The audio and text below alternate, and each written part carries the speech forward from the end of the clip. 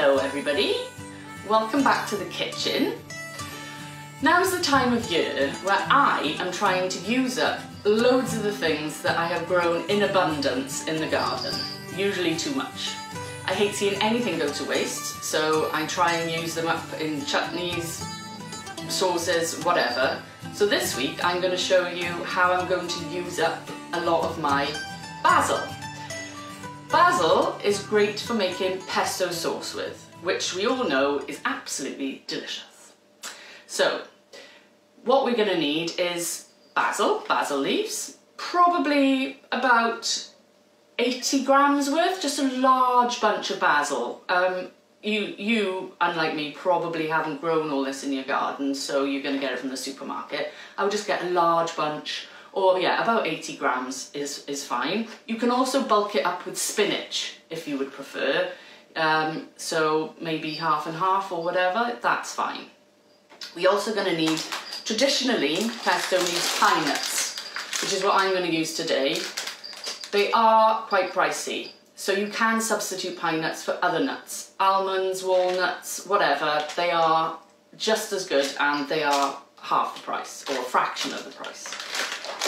We're also going to need some Parmesan cheese. Again, this is what's traditionally used, but you can use pecorino or a vegetarian alternative or a vegan alternative. You can use nutritional yeast as an alternative. So yeah, but I'm using the Parmesan. Garlic, very important, but not too much because it will overpower everything else. Olive oil, lovely olive oil, good for everything. And some lemon juice. This is entirely optional and up to you, but I do like a good squeeze of lemon juice in my pesto. So, that's the ingredients. Let's get on with it. Okay, are we ready, boys and girls? I will begin. Now you could chuck all of the ingredients into the blender, give it a whiz, and it will probably be delicious. But I'm just going to do it in a bit more orderly fashion, and it does tend to bring out the flavours a bit. So first of all, I'm going to put in 50 grams of pine nuts and our garlic, 2 garlic cloves. You can toast the pine nuts in a frying pan if you want to, but it's not necessary, it's just as delicious. I'm going to do these first, give them a bit of a whiz.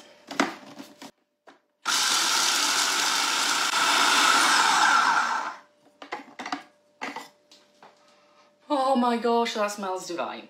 Right, now we're going to put in our basil. My basil plant is now naked. I have taken everything off, including the flowers.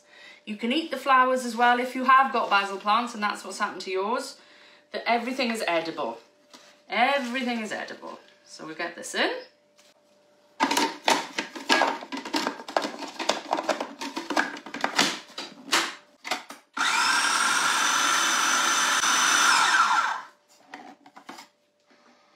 Oh, that smells fantastic.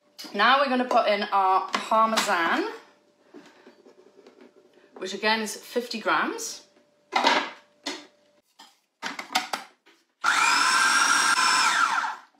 I'm going to squeeze my lemon, half a lemon. I'm not going to put it in yet, I'm going to add that at the end.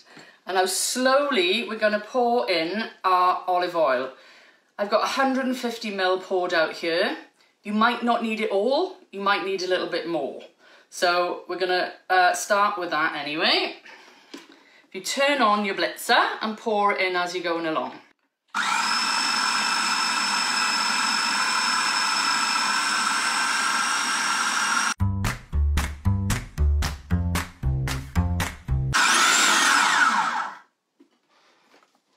Right, I'm just going to check this now with a spoon.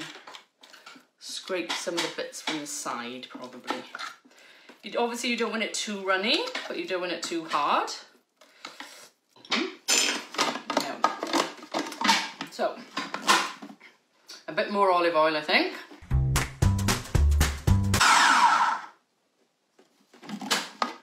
I'm also going to add some salt and pepper. And now I'm going to add a bit of the lemon juice. Not all of it, just a bit of, oh gosh, I don't want the seeds in either. Right, I'm going to give that a blitz, then I'm going to give it another taste. Okay, I think this is the final blitz. Let's hope so. Look at the colour of it. Oh, it's such a lovely colour green. Okay.